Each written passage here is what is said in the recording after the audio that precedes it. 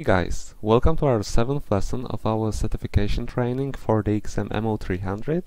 So Microsoft Office Specialist PowerPoint Associate 2019 certification, and in today's lesson we will look at the last few objectives of the first chapter, which is to manage presentations, and today we'll look at preparing presentations for collaboration.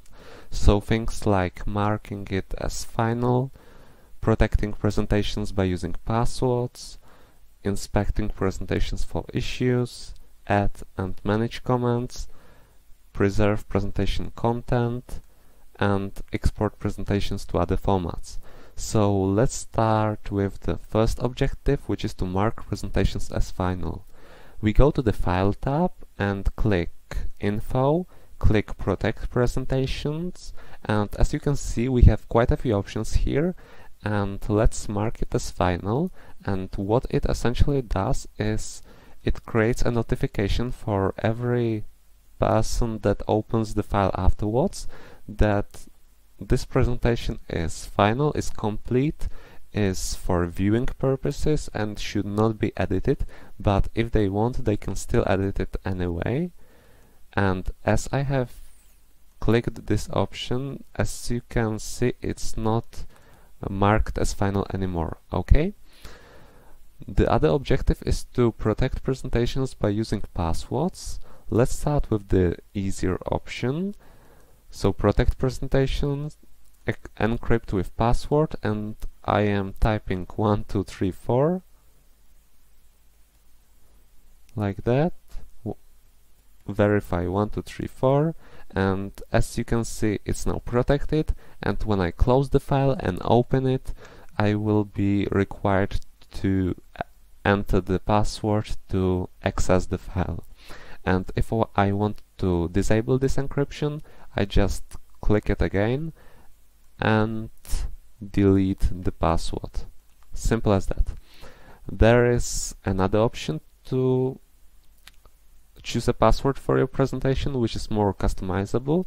So we go to Save As, More Options, and here in this window we click Tools, General Options, and now, as previously, we have set the password to open, but now we have also the option to set passwords separately to open and to modify. So we might set different passwords for those. We might set only the password to modify so that everyone can open, but to change anything in the file they will be required to enter the password. So it's good to be aware of both of these options. I click cancel, and let's go back. Next up we have inspect presentations for issues. So we go to the File tab, Info tab, check for issues. There are a few options here, but you will be most likely required to inspect the document. You can see we have a bit of a warning here, so make sure you save your changes because the document inspector might remove the data that can be restored later. So let's click yes, and in the exam setting you will be specifically required to either inspect all of these options or just, for example, document properties. So let's disable the others and let's choose just document properties like that.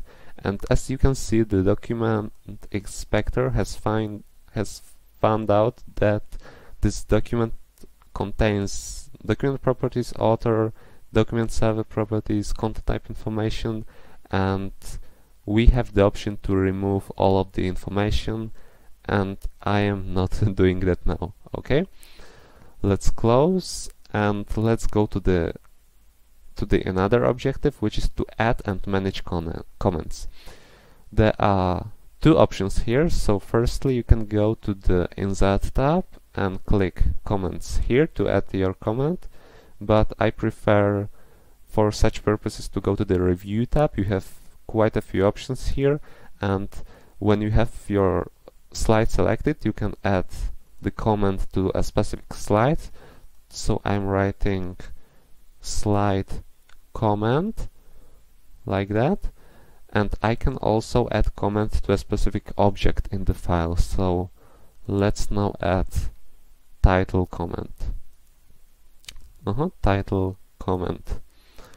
And as you can see, we can go to the previous, next, we can delete all comments on the slides or all comments in the presentation. We can write a reply to these comments, so like that, okay.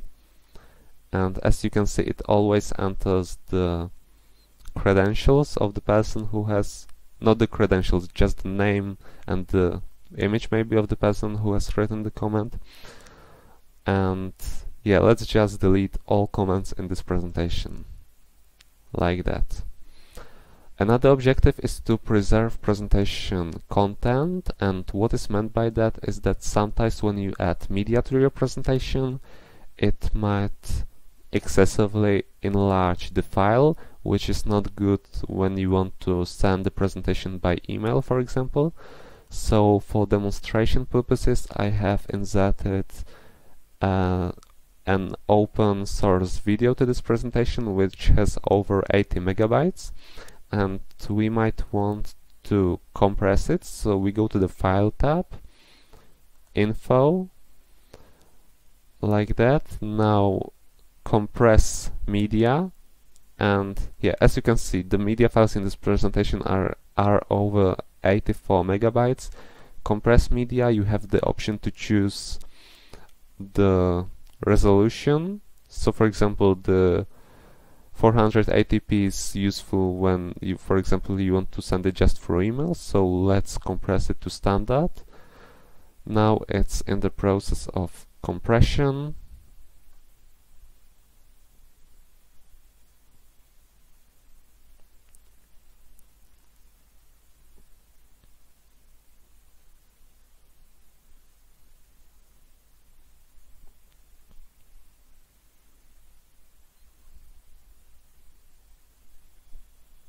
Perfect.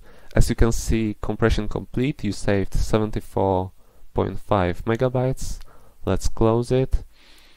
And yeah, that's how you compress media in your presentation. And the last objective is to export presentations to other formats.